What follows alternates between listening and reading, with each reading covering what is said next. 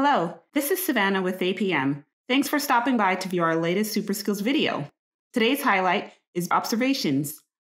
Let's begin with an overview of behavior observation and its function as one of your HOP safety tools. The purpose of behavior observation is to review the quality and effectiveness of work preparation, work practices, and work performance. While the behavior observation is taking place, real practices, behaviors, and working conditions can be seen directly.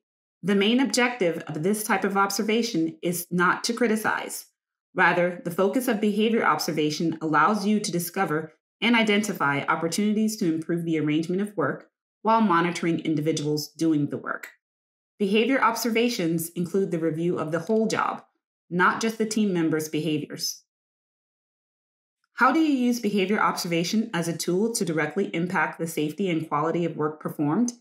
Well, as part of your team's daily safety process, behavior observation provides the opportunity to gain information about work practices, the condition of equipment, behaviors, attitudes, and confirm the overall safety culture demonstrated by your team.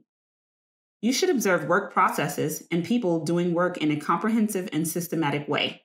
This will help you to identify the underlying causes of actions and analyze the adequacy of standards and procedures.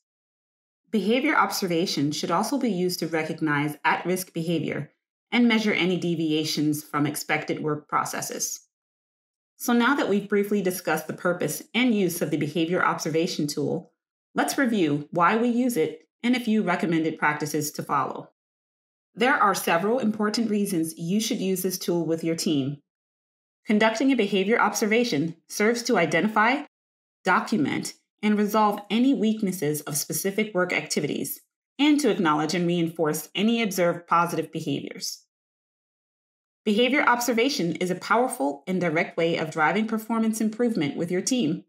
Here are a few recommended practices you should follow for the best outcomes. Plan the observation to include watching specific activities and critical steps. Know the critical steps, potential errors specific to the task, and your team's experience with the task, and include these items in the scope of the observation. Verify availability of appropriate tools. Assess presence of any obstacles to performance. Stop and question any at-risk behavior.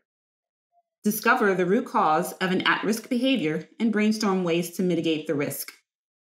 Reinforce and coach performers on observed behaviors in real time. Document findings and use the data to trend performance over time. Behavior observation is an opportunity to have a positive, consistent, cooperative interaction with your team. It can develop a spirit of trust and a deep connection to safe work standards. That's the end of our review of behavior observation. As always, you can return to this video anytime you want a reminder on the topic. Also, be sure to watch our other HOP Tools videos. Thanks again for watching and have a safe day.